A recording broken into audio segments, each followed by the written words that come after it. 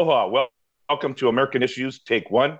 I'm Tim Apicella, your host, and today's title is China-USA Relationship Falling Apart. You know, China's been in the news a lot lately, and not all good news. But nevertheless, we've heard recently from the FBI director, and he's basically saying that there is a possibility or is a likelihood that the COVID-19 virus escaped from the Wuhan Virology Lab in China. And then, of course, we had these stories of the balloon, the Chinese balloon over Montana, and eventually shot down. And now we're dealing with stories about the possibility of China supplying lethal weapons and ammunition to Russia in the Ukraine conflict. We have a lot of other things that have been in the news about China, so we're going to discuss that and what does it all mean.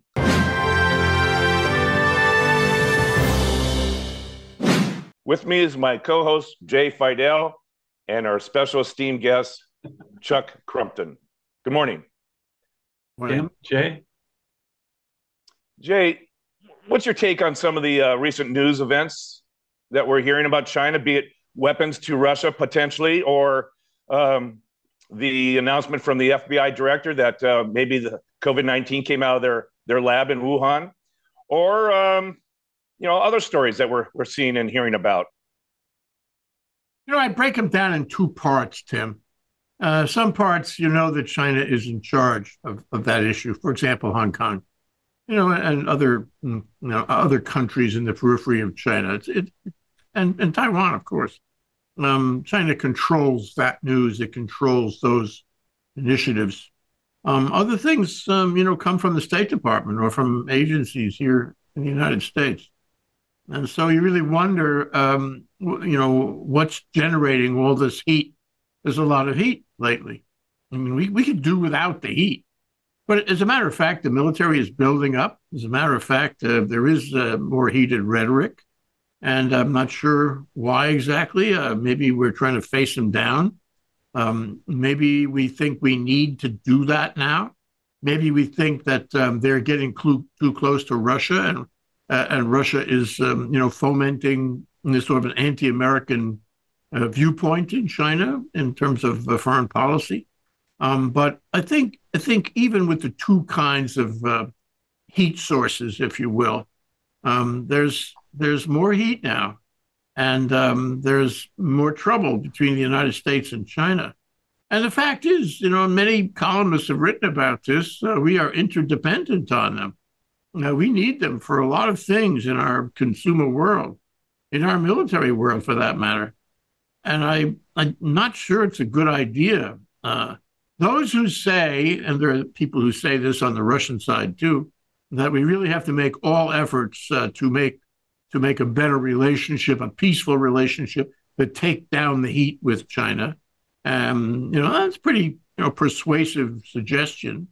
They may not be realistic about it. If this is coming from China, if China is being more aggressive, building up its navy, developing its nuclear arsenal, pushing on its neighbors, and various other things, including diplomatic interconnections around the world with our enemies, then I don't know if we have all that much control. So, it's a confused situation in my mind right now.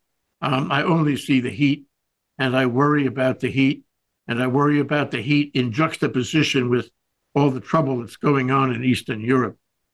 We are entering a new phase, and I hate to use this term, but it almost sounds like it's a soft World War III, where everybody is adverse to everybody and taking sides and developing weapons and making threats.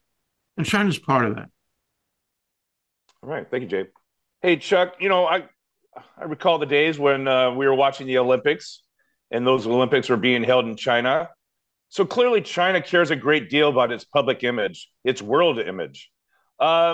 These news stories of China's activities, do they care? Or are they concerned about their image and want to do something about it? Well, it's a great question.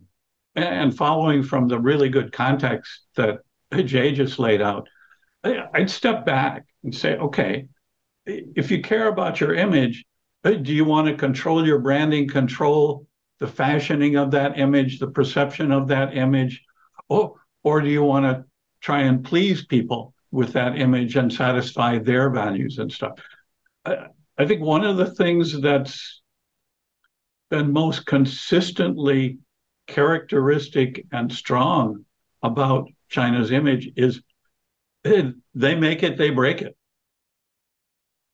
It doesn't mean necessarily that they don't care what anyone in the world thinks of them. Of course, they care about the relationship to the extent that it connects with or influences economic or political or military or other transactional relationships and exchanges.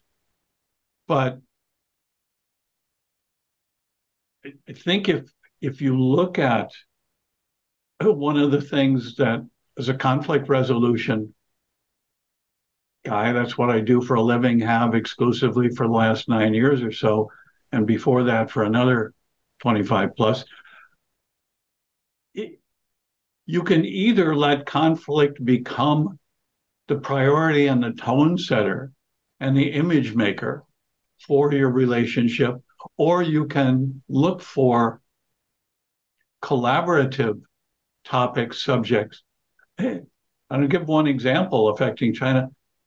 If you took China's greatest scientists, and they have some of the best in the world, on ocean-related and seabed-related items and the environmental and mineral and scientific components of those, and the best US, French, Australian, British, Western scientists, and you put them together and said, your job is to craft a coordinated understanding, research, exploration, management, development, and collective sharing for mutual benefit, for global benefit of all the resources and factors related to what some call the South China Sea, some call the East Sea, the Philippines have another name for. How much different might that collaborative approach to understand, manage, and share resources be for mutual benefit? Wouldn't it benefit everybody more? Of course. It's hard to imagine how it would not. Of course, but you know what? Can I add this? And I forgot to mention it in my comments. Remember the sand pebbles. Remember, I forget the words in Mandarin, but it's stand up, China, stand up. We are tired of being oppressed, and these imperialist forces have undermined us for hundreds of years. We're tired of that, and we're standing up. And what we see now is part of that same stand-up process. And it's competition. It's we don't really want to collaborate unless it works in our favor. We're not into world peace. We're not into the betterment of world society. We want to. Are you ready? Are you writing this down? We want to win. We want to show that our system is the best in the world, that our people are the best in the world, that we come out on top. And that's what really counts. So we'll do business with you. Yeah, we'll trade with you, and we'll invent things, and we'll use and take your inventions. But at the end of the day, we want to win. And that's what's happening now. And it seems to be speeding up. It seems to be, more aggressive now. And the question is, what drives Xi Jinping to be more aggressive now? But I think the mission, the driver is still the same as it was 20 years ago. We want to win. We want to win against the United States. We want to bring them down off their city on a hill. We want to be better in every way. We want to, sort of dominate by intimidation, because intimidation is core in our foreign policy. It is consistent with winning. Stand aside, boys. China is coming. Watch out. And I think that's what we're seeing now. So, Jay, let me ask you something. Maybe it's just me, but I think there was a correlation of some of these things China's been up to that appear to be adversarial to our relationship. And that all started to happen when there was the tariff war between the United States and China. Do you see any correlation to that time period in the Trump administration to where we now sit with our relationship with China? Boy, that's a really interesting question, Tim. No kidding.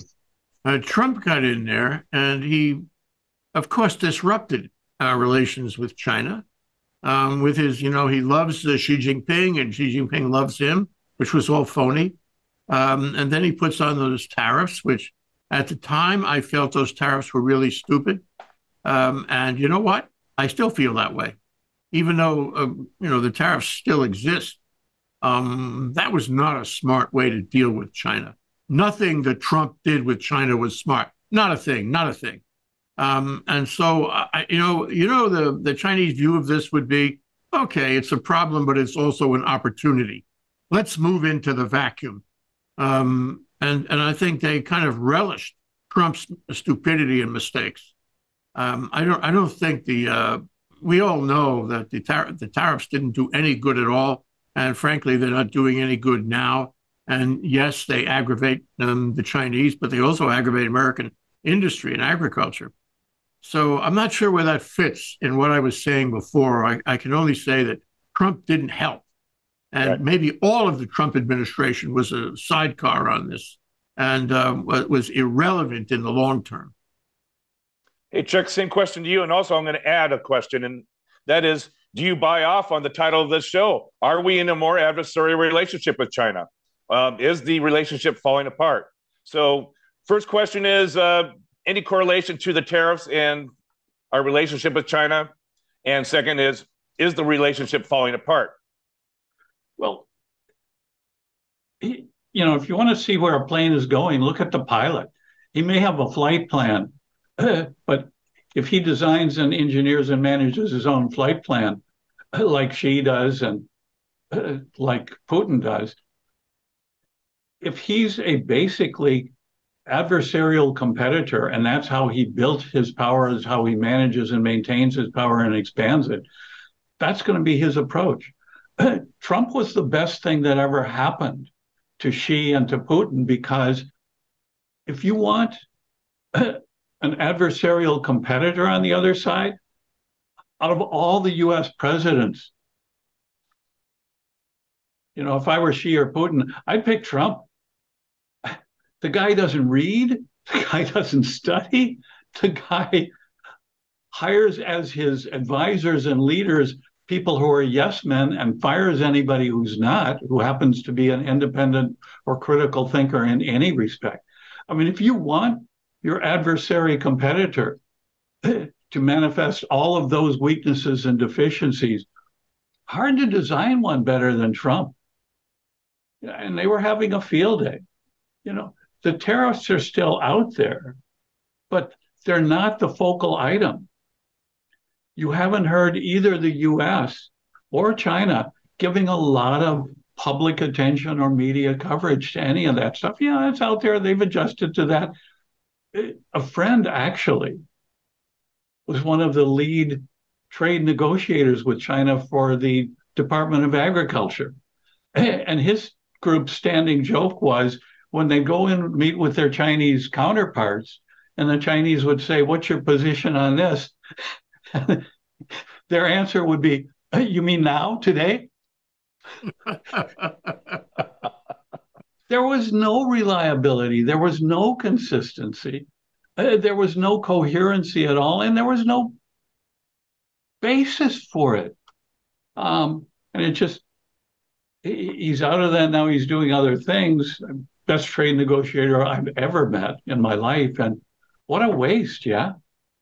You put people with those abilities, that knowledge, that expertise in the positions where they could actually have a chance to develop collaborative relationships and bargaining and negotiating and see where are our interests? Where are your strengths? Where are our strengths? Where might they be complementary? Mm-hmm. Do what a really good negotiator, facilitator, mediator does. We don't have anybody doing that. How many political leaders do we have who have any understanding of what conflict resolution and that kind of collaborative negotiation really is? Let me interject a question. Is it, the Biden administration's now been in play for 2+ years. Is it time for the Biden administration to look at these existing tariffs that strain the relationship and maybe potentially negotiate them away? What do you think about that, Chuck? I go back to look at the areas where the most potentially damaging, harmful conflicts are.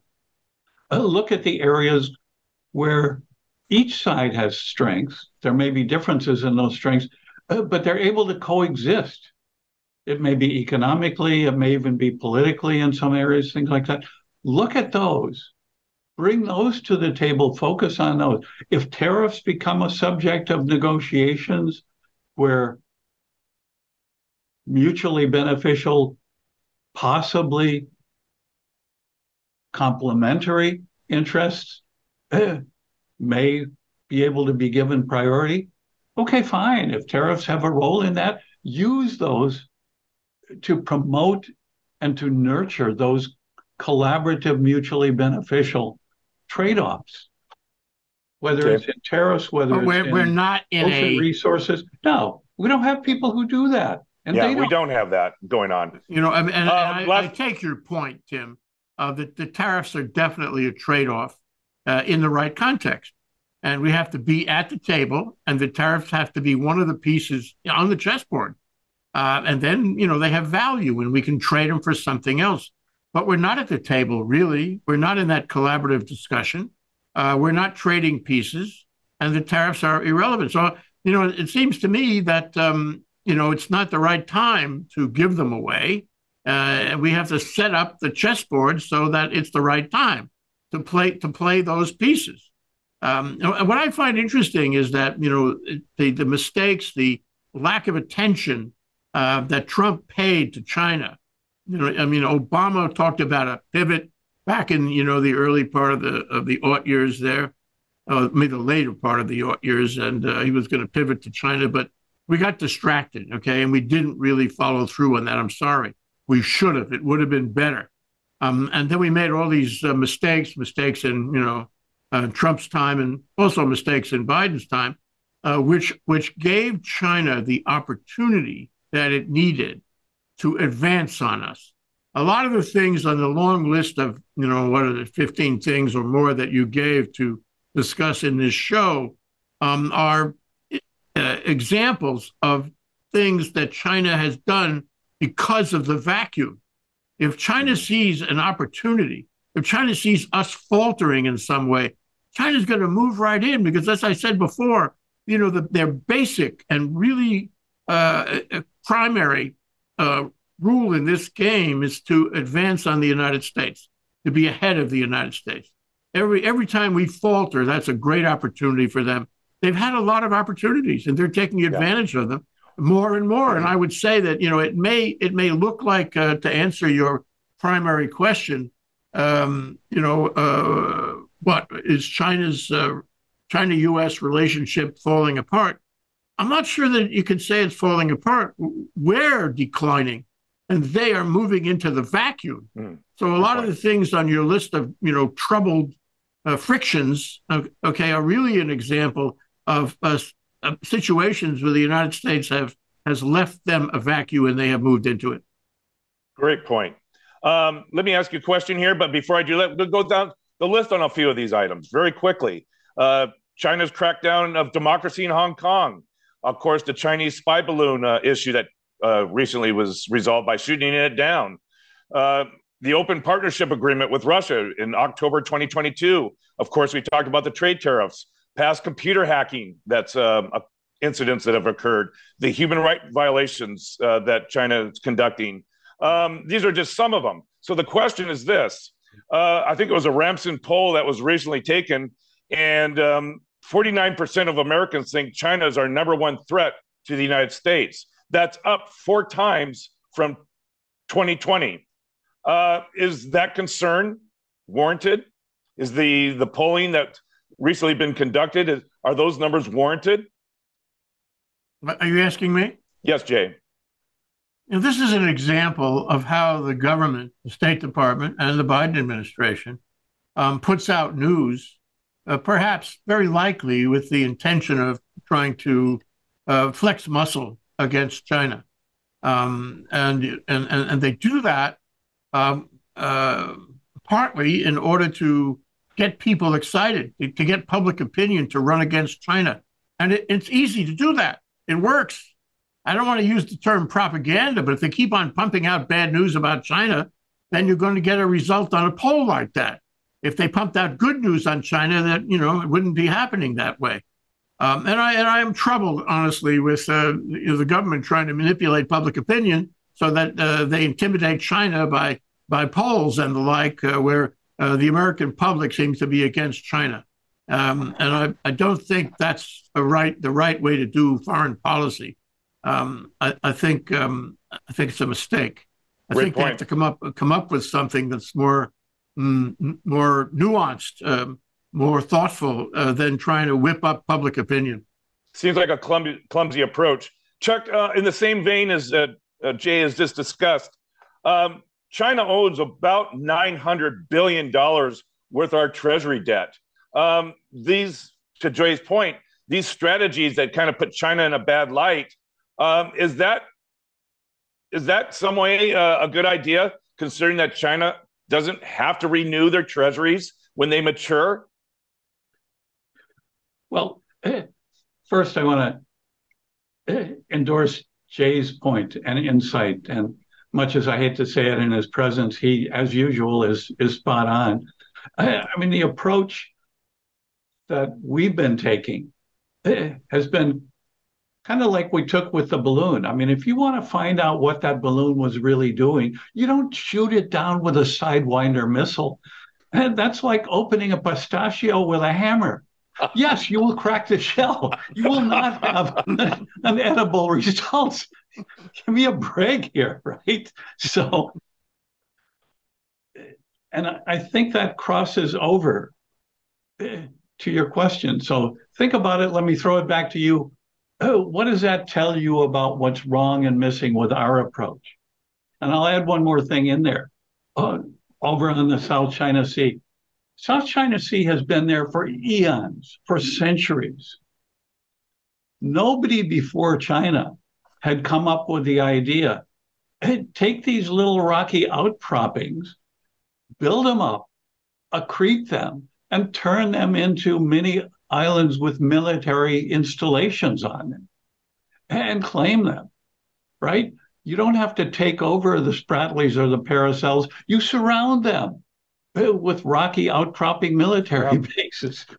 I got a better idea. Why don't you just turn them into casinos? They'll be well populated and visited. Don't forget Hainan They're too close Island. to Hong Kong.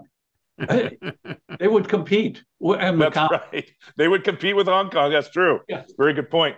Hey, Chuck, should the Biden administration, I mean, in one report we have, China about ready to supply Russia with lethal weapons and ammunition. Yet on the other hand, China announces a 12-point peace plan to Ukraine. To what degree should the Biden administration pay heed to that 12-point plan and maybe pay attention to it?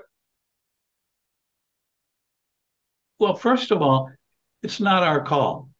Hey, there's one thing that President Biden has consistently said that's pretty hard to argue with. Ultimately, the fate of the Ukraine and the terms and conditions of any negotiated end to the war in the Ukraine, that's their call. We've chosen to back them up. Yeah, but we're in a proxy war up to our necks right now. And is it really only their call? No, but it's not ours. And it's not Well, it is our de facto, Chuck. I mean, there's a couple of articles in the paper this week about how people in Congress, a lot of people in Congress, including Democrats, are getting soft on supporting Ukraine. And if they do that, they're engaging in that kind of proxy. And we have a tremendous amount of influence because of our dollars and our weapons. So if we tell Ukraine, we're not going to give them, or we're going to give them more, that has a huge effect on Ukraine's decision process. But I'd like to add one thing about China. It really should be it should be rejected. Why? Because they got their hand around Putin anyway. They're in an embrace with Putin. So, their 12-point plan is not without conflict. They are conflicted up to their eyeballs. We can't trust them on that. Who would ever trust them on that? We have to see the reality. It's like when Putin gets up there and says, I want to make peace. He's lying. And the Chinese have got an agenda. They're not a fair witness on this at all. Jay, it's interesting. I know we're not talking about Russia right now, but your point about China has their hand around Putin's throat. You have to remember, if Russia was so concerned about their image as a world power, yet they had they were handed a defeat in the initial part, and still today of the Ukraine conflict. To what degree does it say to the world that we need ammunition and weapons from China? Doesn't that just amplify or put a spotlight on their weakness, military weakness? My answer is yes. What do you think, Chuck? Yeah, I think yes, but because you have to remember China's image fashioning and presentation is always multifaceted. And the focus the media has given is the focus China wants. It's not on what aid are they providing, how lethal and dangerous and supportive of Russia's war is it, but what's the relationship between China and Russia?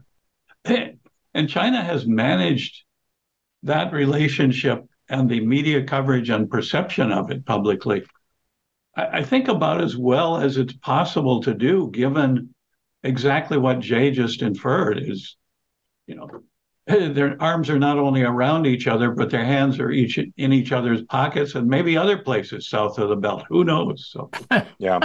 When they get up and say we're going to family show, so we don't want to go there. Yeah, well, I think is this a family show? I didn't know that. It used to be a family show. When they talk about lethal weapons, they talk about their support of Russia. It's not because they actually are going to provide the weapons, or the weapons make that much difference. Is they're really talking to us. They're not talking to the world. Well, I suppose they're talking to the world. They're not. It's not what it seems to be. There's always, as you suggest, there's multiple levels of communication going on. And one of them, probably the primary one, is the U.S. can't handle this. We can step in and handle it. The U.S. can't keep Congress together. The U.S. can't keep the EU and NATO together. More and more stories about that. And we're going to step in, and we can command the field here, not by doing it, but by suggesting we can. All righty. Chuck, where does our relationship with China go from here? What are some of the points that could be ironed out that improve the relationship with China? I'll go back to the example of the South China Sea. Mm-hmm. If the U.S. and China could agree to put together their best scientific and ocean resources and environmental people to see if there might be a way to develop a collaborative plan to research, understand, manage, and allocate the resources for benefit beyond just the U.S.'s and China's. To me, that's a classic example of where there is an incredible opportunity for mutual benefit and global benefit going to waste because the leaders have chosen to engage in adversarial competition on, exactly as Jay says, a win-lose basis. Yeah. Your comment reminds me of the 70s when the United States and Russia decided to take joint efforts in our space exploration. Good point, Chuck. Thank you. Jay, to you, where do we go from here with U.S.-China relations? And what, in your opinion, might be an area of which we can improve those relationships? Well, the first part of the question is, where do we go from here, which is sort of a factual perspective, and that is, I think it gets worse. That's likely to happen during the Biden administration, and if a Republican gets into office in 2024, it'll be worse yet in 2024, and it may very well lead to a low grade or a high grade war with nuclear weapons and all that, and that will be very damaging to the United States, whether that war takes place in Asia or in Europe. Where should it go from here? I take Chuck's point. It should go to the table, and it should be a sophisticated, comprehensive, well thought out plan, which I'm sorry to say, it is not that. It is not that now. It certainly wasn't that during the Trump time. I'm not sure that it was that during the Obama time. But we really have to, use our muscle, whatever muscle we have, which is, not quite clear these days. We have to use our muscle as a way to get to that table and talk turkey so that both parties benefit. If we can do that, I think we can reach the Chinese, because that would be consistent with their wish to win. They'll see it as a competition, as a global game. And we should see it that way too. We should be meeting them at the table. And that would be the rational approach. But it takes a lot of thought. It takes a lot of good foreign policy. It takes a lot of good people. It takes a government that can follow through so they don't change their position every Tuesday. So the likelihood of getting there, Tim, I'm not so sure, but that's where it should go. Okay. Thank you, Jay. We've run out of time. So, Chuck, your last thoughts on this topic. Yeah, just to follow on Jay's great insight, the choice of the people at the table is going to become increasingly important. If we get people who have built and demonstrated and bring to the table exceptional strength to understand and work collaboratively with the Chinese strategists, and they do that as well, the opportunity for exactly what Jay's talking about becomes possible. If we don't, we're going to go exactly where Jay says we have been going and are going. The competitive adversaries are going to continue beating on each other to no one's benefit. Great. Love Certainly it. not the people's. And a friend left me with a thought that I think is worth sharing, and it's short. He said, look, Chuck, if you want to understand Asian strategy and thinking, look for, respect, and understand that which is not said and not there more than that which is said and is there. Great comment. Good. Yeah, that's good. Thanks. Yeah, appreciate that. Jay, your last thought. Lots, yeah. My last thought is that we are talking today about, U.S.-China relations. But right now in the world, they are inextricably intertwined with what is going on in Europe. And to the extent the U.S. succeeds in supporting Ukraine, to the extent that Ukraine succeeds in staving off the Russians, to the extent that the EU and NATO stay together, none of these things are clear right now, actually, then we have greater authority, greater leverage, greater influence on the world stage. Huge amounts of influence if we prevail there. Okay, and if we lose there, if we don't support Ukraine, if the EU, NATO come apart and Putin takes Ukraine, we don't look so good. And our influence on the world stage is seriously diminished, leaving China to rule the field, leaving China to find all kinds of new opportunities to undermine us. So we had really better get our act together on Ukraine. All right. We've run out of time, but I want to thank my co-host, Jay Fidell, and our special esteemed guest, Chuck Crumpton, for their very sage and wonderful comments and suggestions. Thank you. I'm Tim Apicella, your host, and I'd just like to say aloha.